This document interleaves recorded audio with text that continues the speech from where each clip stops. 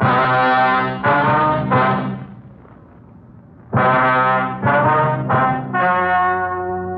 story you are about to hear is true.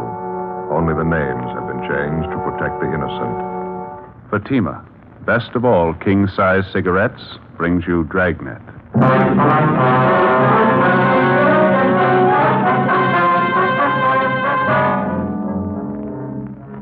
You're a detective sergeant. You're assigned to homicide detail. A 30-year-old woman is missing. 3 months pass before her disappearance is reported. There's not a trace of the woman. No lead to her whereabouts. Your job? Find her. In Fatima, the difference is quality. That's right. Fatimas are different.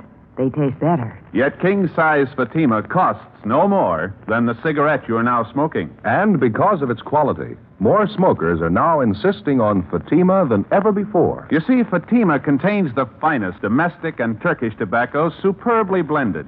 And Fatima is extra mild, with a much different, much better flavor and aroma. So compare Fatima yourself today. You'll find Fatima gives you all the advantages of extra length, plus Fatima quality, which no other king-size cigarette has. Remember, the cost of Fatima is the same as the cigarette you're now smoking. But in Fatima, the difference is quality. Next time, buy Fatima. Best of all, king-size cigarettes.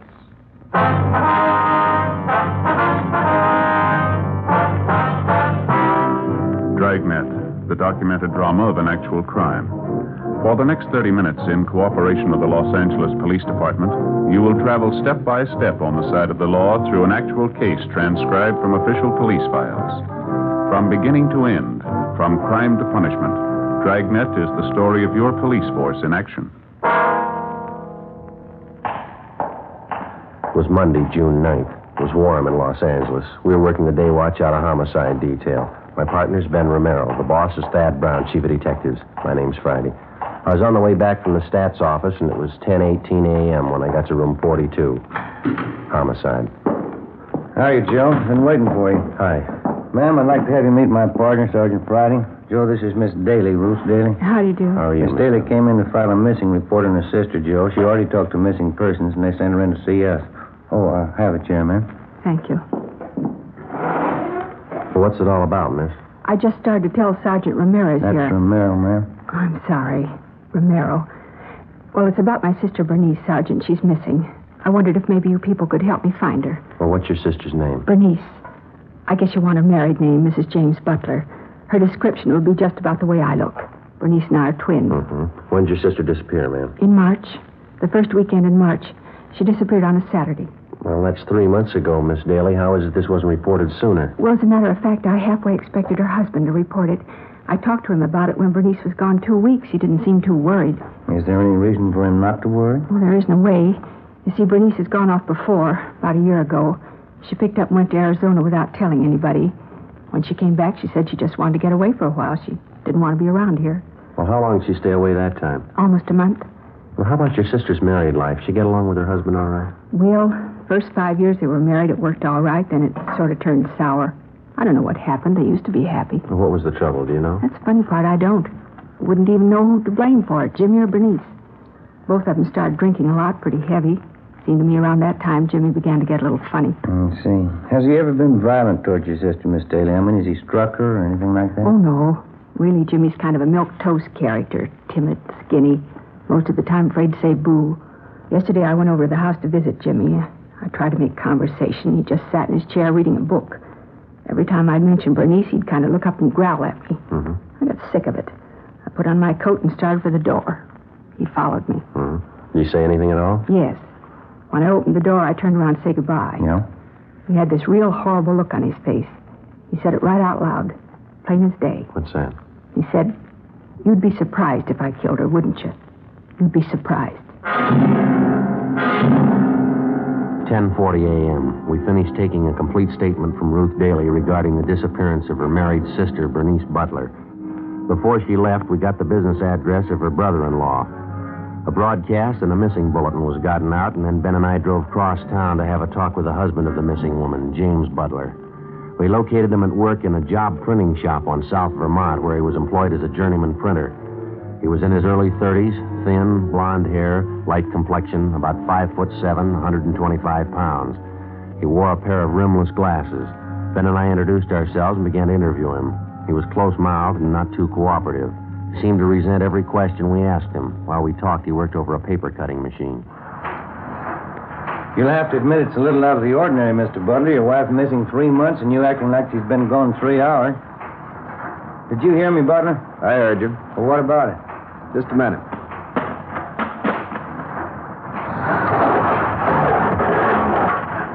Well? You know, it's not ordinary her going away. I'm married to her. I know my own wife. We talked to your wife's sister this morning, Ruth Daly. She seems to think you might know all about your wife disappearing. She does? That's right. In my way, I got to get that other set of cards. Oh, yeah. What do you think? I don't know. There's something wrong with him. Sure got a big grudge for somebody his size. I wonder what that girl meant when she called him bashful. Yeah, about as bashful as a wild boar in a plum thicket. In my way, I got to get in there. Yeah, go ahead.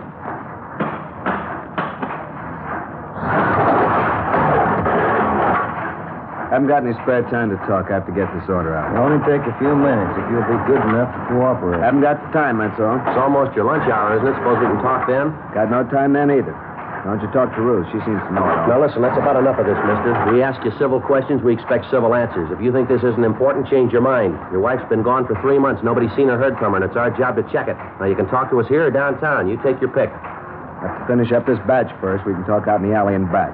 I want everybody knowing my business. That's fine with us. You do what you have to do. We'll wait for you. Sure is aching for an argument, huh? Yeah, I wonder what his big trouble is. Maybe a hangover. Looks a little used up. Yeah, it could be. If he had something to do with his wife's disappearing, you'd think he'd try to cover the way he's acting. He doesn't seem to care what we think. Well, let's see what kind of a story he's got. Okay, it's this way, out back. Well, go ahead. Yeah, what's the big deal? You ever been arrested, Butler? Nope. Almost a couple of times. They couldn't get me. What kind of trouble were you in? They said they didn't get me. I'm not going to put myself in hot water. We'd like to find out how your wife was before she disappeared. You know of any reason why she'd go off the way she did? Any reason why she'd stay away 3 months without any word? No, I don't know any reason. Well, how about your relatives, your friends? You checked to see if she might be with one of them? They'd call if she was. You never checked with them? No.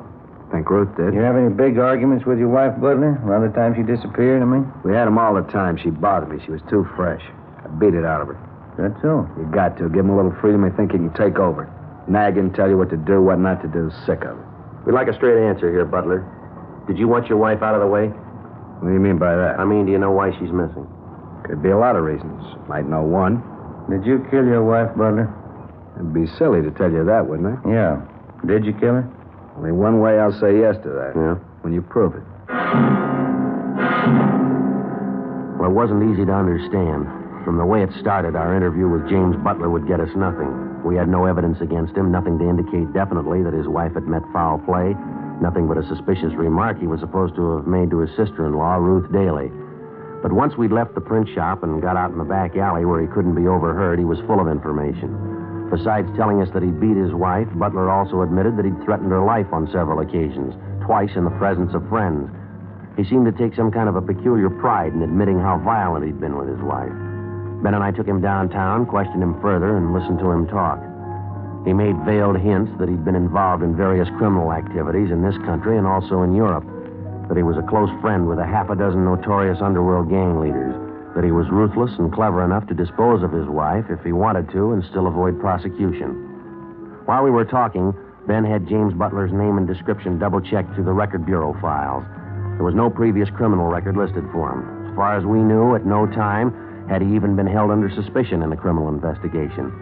The next day, together with Brian and Lopez from Homicide, Ben and I made the rounds of Mr. and Miss Butler's friends, relatives, and neighbors.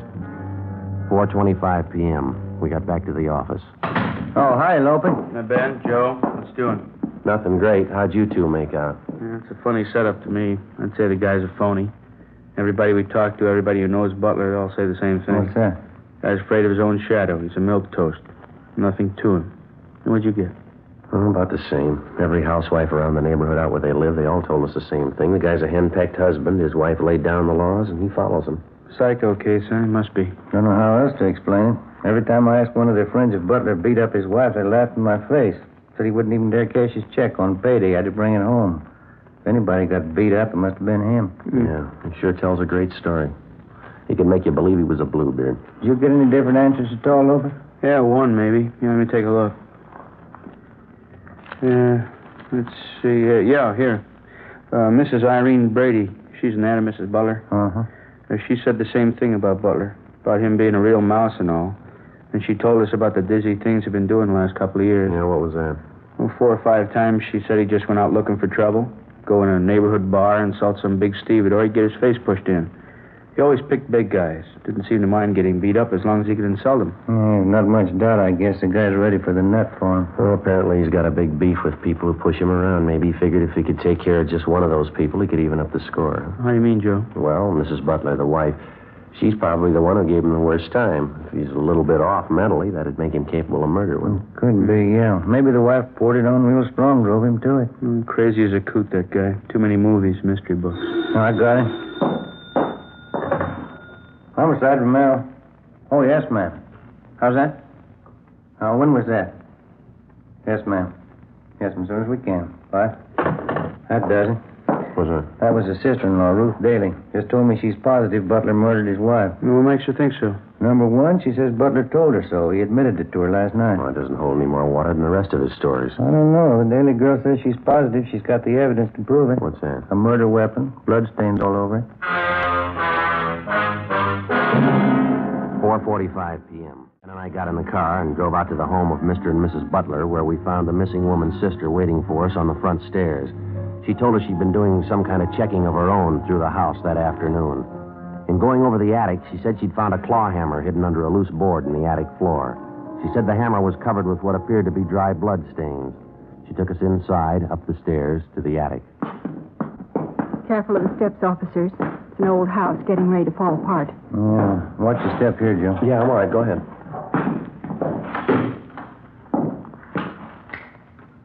Light's good and bright. That's how I happen to see the loose boards over here.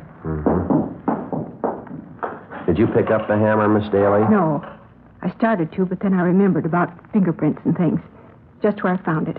Didn't touch it. Hey, you want a pencil, Joe? Maybe you can get it in the claw there. No, I think we can see it right where it is. Let's see. Could be, huh? Bloodstains? Well, it sure looks like it. On the handle here, all over the head of the hammer. I knew it. I knew there was something wrong the day she disappeared. Hey, look at this, Joe. I just noticed. These stains on the floor. Whole trail of them, see? Laid right for the door. Yeah, we better get the crime lab on it and have Lee Jones run the benzodine test on him. What time does he usually get home from work, Miss Daly, your brother-in-law? About 6 o'clock. Don't know about today, though. How do you mean? Does he work late on Tuesdays? No, but I wanted to make sure he wouldn't be home when I came over today. I called the print shop where he works. He's not there. Called again this afternoon. Jimmy hasn't been seen since last night. Is he in the habit of skipping work? No, he never does. I called every one of his friends I know of. Bernice's friends, too. I called them. The places he hangs around, nobody's seen him. Not since last night, since you talked to him. And you got no idea where he might be? No. Just like Bernice. He disappeared.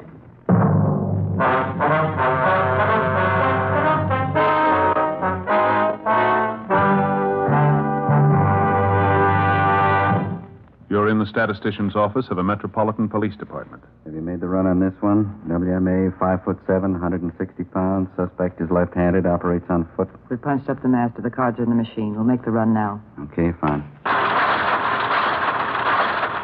There are many suspects to choose from. You're looking for one.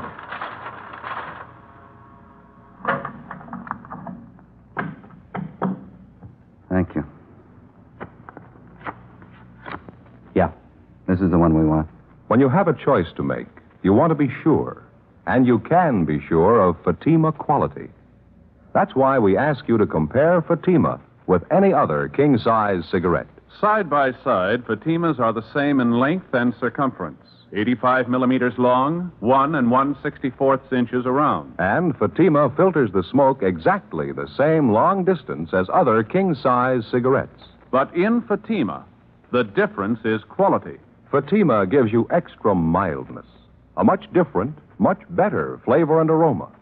Remember, Fatima gives long cigarette smokers all the advantages of extra length, plus Fatima quality. which no other king-size cigarette has. Next time, insist on the best. Buy Fatima. Best of all, king-size cigarettes.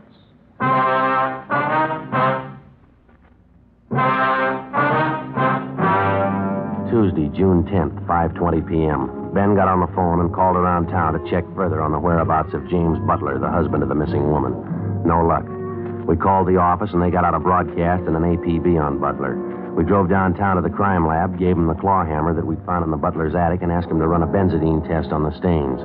We'd also made arrangements for Lee Jones to run similar tests on the stains we'd found on the floor of the attic. 3 days passed. Butler was gone. There was no sign of him. The search was intensified. Another 3 days went by. Monday, June 16th, we got an answer on the APB. A phone call from the chief of police in Tulare, California. Yeah, James Michael Butler, WMA, 33 years, 5'7", 128 pounds. Blonde hair, hazel eyes. Hey, you got a North Hancock Street address down there, that right? Yeah, that sounds like the man we're looking for. He's a real weird one, Friday. Caused a little trouble at one of the taverns up here last night. Kept picking fights with the biggest truck drivers he could find. We locked him up after his third fight. He had her jailed in an uproar all night. Wild one. What'd he do? All shouting all over the place. Couldn't do anything with him. Uh-huh. Keeps telling everybody how smart he is. Yeah? Says he killed his wife, but nobody's ever going to find out. James Butler was returned to Los Angeles, where he underwent further interrogation in addition to a psychiatric test. The test showed that he was definitely abnormal, but he was still judged mentally competent. The crime lab's tests on the bloodstains found on the hammer and on the floor of the attic in the Butler's home revealed that the stains were made by animal blood, not human. We questioned Butler about it, but we failed to get him to even admit he knew anything about the stains.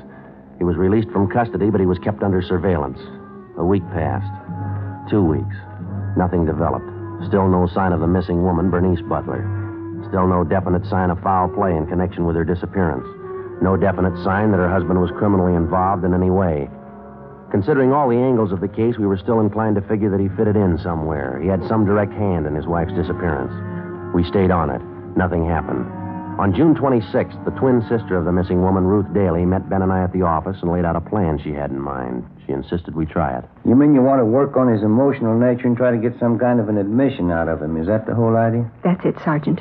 I know what a nut he is about being dramatic. I know it'll work. Well, it's possible, yeah. How do you figure to set it up? It won't be very hard. For one thing, you know my sister Bernice and I look quite a bit alike. People always take us for one another. Yeah. You can get Jimmy out of the house at night for some reason or other. I'll slip in and go upstairs and put on one of the dresses Bernice used to wear all the time. I'll sit there in the upstairs bedroom with just the hall light on. Just enough light so he can see me when you bring him upstairs.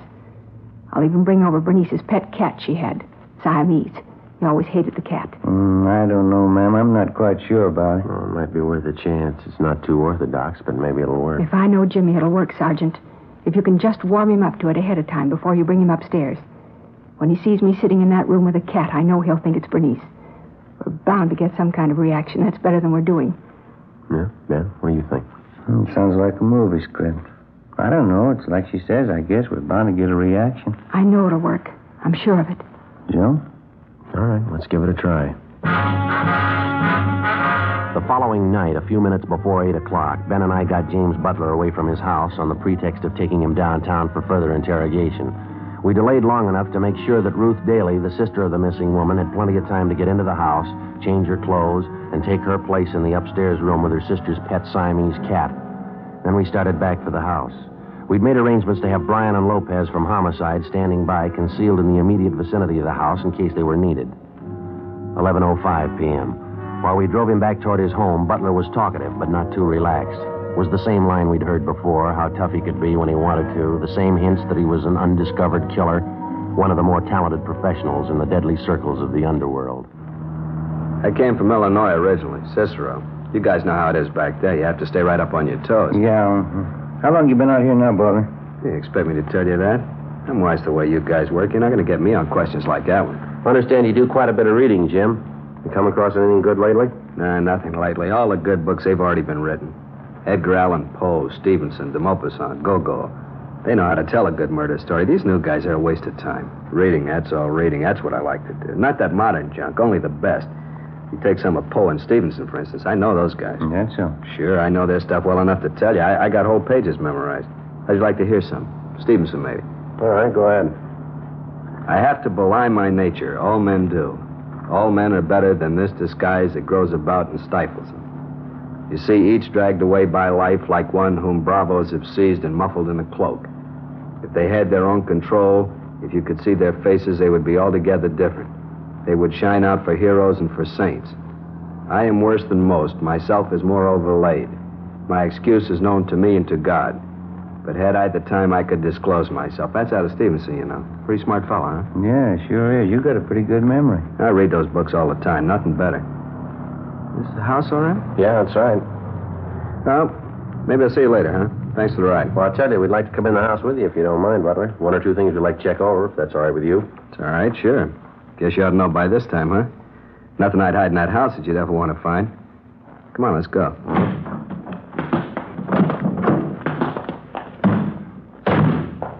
Sure dark out, isn't it? A little bit chilly. Yeah. What do you want to check over in the house? Oh, just one or two things. Just routine, Jim. We won't keep you long. Guess I ought to be a little burned at you cops by now, huh? Getting all this rousting. How about laying off pretty soon? Maybe I am getting a little burned. If you can prove something on old Jimmy Butler, prove it. If you can't do it, let him alone. Mm-hmm. We're just tying up a few loose ends here, Jim. There's nothing to get excited about.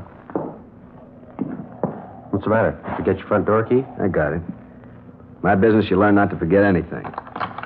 Can't afford to forget.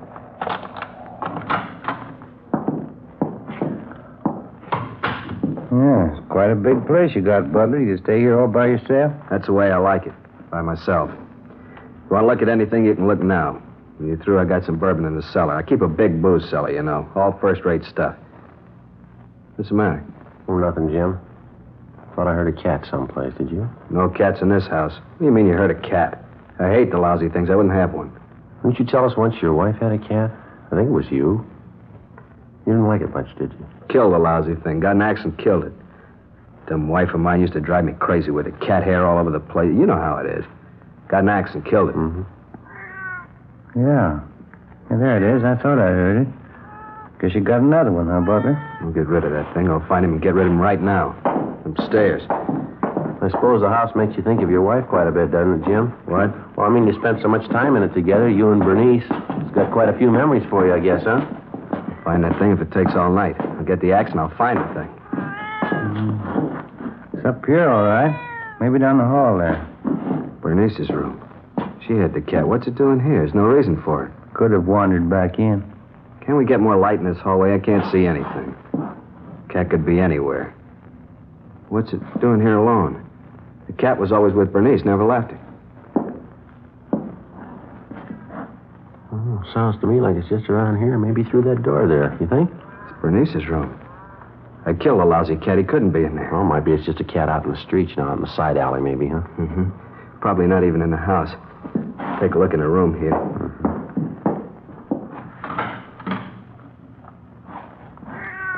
No. No, it ain't real. She's not there. She's not there. Don't hurt the cat. Not the poor cat, Jimmy. Don't kill him. Not both of us. Don't kill the cat, please. Don't kill two of us. You go away. You go away. You're not there. It's a fake. You're not there, Bernice. Please, Jimmy. Not both of us. Don't kill both of us. Some kind of a trick. Now, you go away, Bernice. You're dead and I killed you. You're downstairs. You're in the ground. You're deep in the ground. I killed you. You can't be sitting here. Please, Jimmy. Please. All right, Butler, come here. No. Get away. You get away from me. She's downstairs. She's in the ground. I'll show you. You can't trick me. I'll show you. Grab him, Ben. Grab him. Well, I can't. Dear God. Come on, Ben, downstairs. Yeah. I tried to grab him. Tried to. He broke away. Yeah. Lopez! Lopey! Here, Joe, here. Did you see it, Lopey? Yeah. Good drop from the window. He came fast. Yeah. Not too pretty, huh? Must be something, huh? How about getting a doctor? Yeah, he lost the doctors when he hit that sidewalk. There's only one thing left I know. Yeah? Call a priest. In his suicide leap from the top story of his house, James Butler died instantly on the pavement below. Afterwards, when the reports were made out and the deputy coroner removed the body, a special detail of men was sent out to help probe the grounds around the Butler home and also the ground directly beneath the house. The search was thorough. The ground was dug up foot by foot, and we found nothing. Butler's last admission before his death that he'd killed his wife and buried her in the grounds adjoining the house seemed to be as empty and worthless as some of the other stories that he told us. The painstaking search for the body of James Butler's wife went on. We found nothing. Alive or dead, there was still no trace of her. Butler's friends and relatives held a modest funeral for him, and he was buried in a small cemetery south of the city. In Missing Persons Bureau, there were still no leads on the case of Bernice Butler. It was still open. Summer finally got to an end. The fall season came and went, and then Christmas and the holidays, and then back into January and February. On a rainy morning early in March, almost a year to the very day when the case started, we got a communication from San Francisco. It had come to the notice of the police through the county health department. In regard to your APB of June so-and-so last year, this is to inform you that Mrs. Bernice Butler has been a patient in the tubercular ward, County Hospital, San Francisco, since June 16th of last year. Apparently, her case was considered critical from the day she was admitted to the hospital. Last Thursday, she succumbed to the illness. Identification was established, next of kin notified, but no one claimed the body. She was buried at county expense. I trust this may aid you in establishing facts pertinent to her disappearance, so on. Well, how about that? Well, it doesn't figure, does it? Sooner or later, you get them all. How would you figure out that night we had Butler at the house? I mean, we had his sister-in-law in there, and he thought he saw his wife? Oh, who knows? Suppose he really had himself talked into it. He thought he committed 100% murder. Yes, he thought about it long enough till he convinced himself. Must have worked out something like that inside his mind. Mm-hmm. Imagine he lived right through it. Figured he really killed her. When it came for the punishment, he's ready to buy that. There wasn't any way out, so he jumped. Yeah, mixed up can it get, huh? That's too bad. All things considered, I guess he loved her quite a bit. Well, it doesn't seem to matter now what he did. Wasn't much of a chance either way. How do you mean? Well, the girl, TB on one side, maybe murder on the other. Yeah. Either way, she had to die.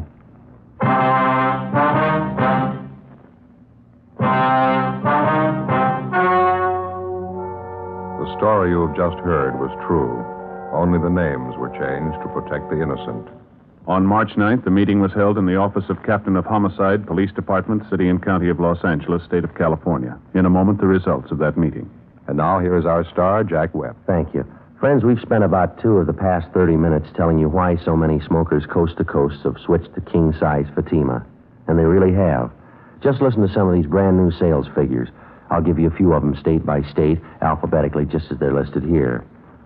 Fatima sales up 92%, up 72%, up 107%, up 192%, up 69%.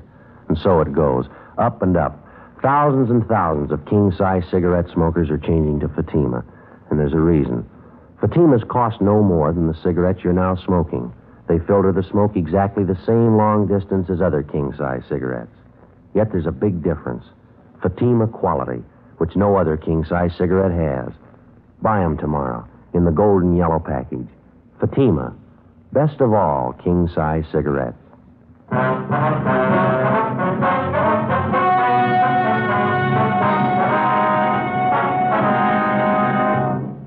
After locating Mrs. Bernice Butler in the tubercular ward in San Francisco County Hospital, final disposition was made of her case. Her late husband, James Butler, was cleared of any connection with her disappearance.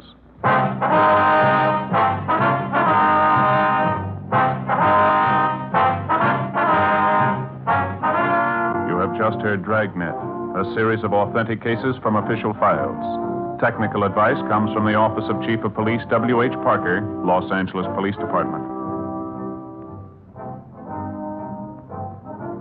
Fatima, best of all king-size cigarettes, has brought you Dragnet, transcribed from Los Angeles.